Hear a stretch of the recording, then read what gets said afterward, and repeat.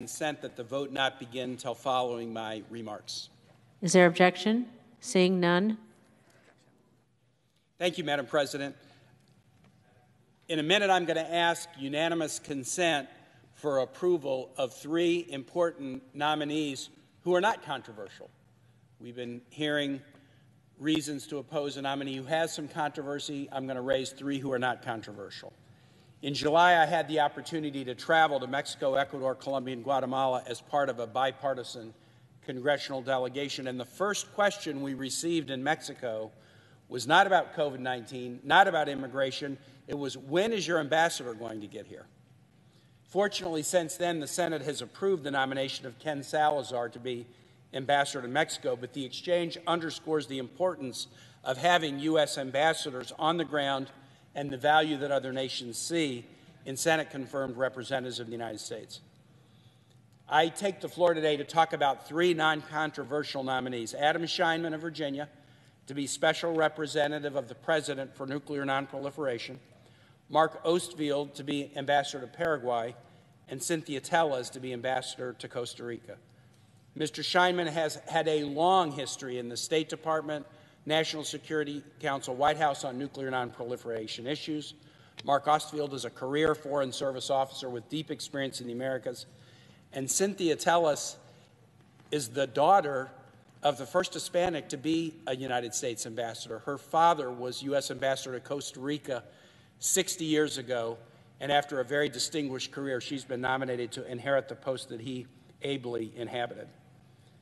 These were all nominees approved non-controversially by the Foreign Relations Committee on October 19th, nearly 2 months ago. And it is particularly important, I just mentioned to my colleagues one thing about Mr. Scheinman, particularly important that he be confirmed as soon as possible.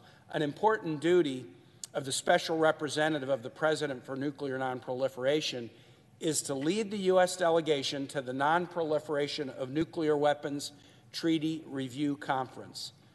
This conference happens once every 5 years. Once every 5 years, and it's going to happen next month. If he is not confirmed before then, the United States will not have an ambassador-level official to lead the American delegation at this existentially important meeting. I ask unanimous consent that the Senate consider the following nominations: Executive Calendars 433, 436, and 439, that the nominations be confirmed, the motions to reconsider be considered, made, and laid upon the table, with no intervening action or debate, that no further motions be in order on these nominations, that any related statements be printed in the record, and that the President be immediately notified of the Senate's action. Is there objection? Madam President. The Senator from Texas. Reserving the right to object. The eyes of history are on the Senate today. If the Nord Stream 2 pipeline comes online, as it is on the verge of doing, the odds of Russian tanks rolling into Ukraine increase dramatically. We have imposed sanctions on the Nord Stream 2 pipeline with bipartisan unity.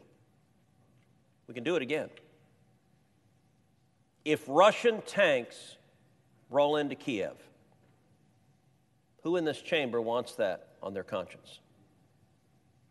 We need to stop Russia from invading Ukraine. And the only way to do it is by imposing sanctions on Nord Stream 2. We did that 2 years ago. We overwhelmingly passed bipartisan sanctions that President Trump signed into law. And it's worth explaining why these two are linked, because we're all reading in the newspaper. We've all sat, my friend from Virginia, he and I have sat in briefings, classified and public briefings, that over 100,000 Russian troops are massed on the Ukraine border. The administration declassified its own projections that an invasion of Ukraine is imminent and could come as soon as January or February of next year. This disaster is the direct result of a political mistake made by Joe Biden. What does the Nord Stream 2 pipeline have to do with Russia invading Ukraine? Well, a little bit of ancient history. The year 2014, Vladimir Putin invaded Ukraine. Why? He did it because he has said that he considers the dissolution of the Soviet Union to be the greatest geopolitical disaster of the 21st century. And his grand ambition is to recreate the Soviet Union by force. A reassembled Soviet Union would be a profound threat to the safety of all Americans. We spent decades with a dangerous Soviet Union. 2014, Putin invaded Ukraine, invaded Crimea, but he stopped. He didn't go through all of Ukraine. Why did he stop? He stopped because Russian natural gas to get to Europe goes through Ukraine. The pipelines go through Ukraine.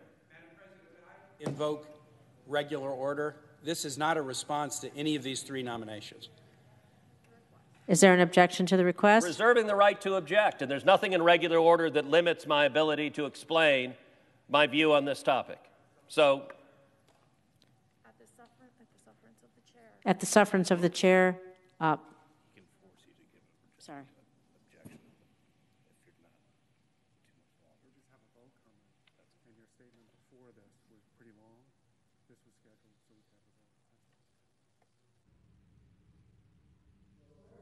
Democrats don't want to talk about Joe Biden's gift to Russia and Putin that has set up the tanks on the border of Ukraine. Madam President. Is there an objection to the original request? Is the chair refusing to let me speak? The Senate has a scheduled vote. You see that members have made their way to the floor. We have a lot of business to take care of, as you see. And just a moment ago, the chair granted unanimous consent that that time be extended until this unanimous consent request is concluded. That is the pending UC that was granted.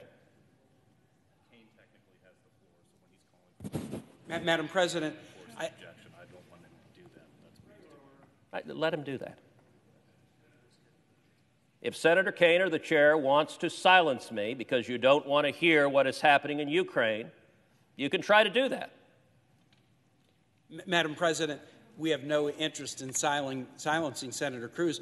In fact, the Democrats agreed to allow Senator Cruz to present his amendment on Nord Stream 2 last week, and it was blocked by Republican colleagues. I've made a request for unanimous consent about 2 ambassadors to the Americas and about someone who needs to attend a nuclear nonproliferation conference and lead a delegation from the United States. It happens once every 5 years. It's coming up. The senator is allowed to speak about Nord Stream as long as he wants, but he shouldn't interrupt a UC for these 3 individuals to give a speech that he's given many times and he's going to continue to give many times. And I'm sure we're all going to hear it many times. I would like a ruling on my request for unanimous consent on these 3 nominees. Is there an objection to the original request? Madam President.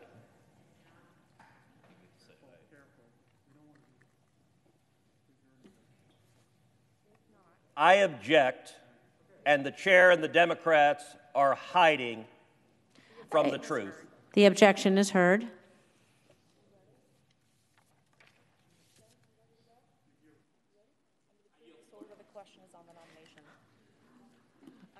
Under the previous order, the question is on the nomination.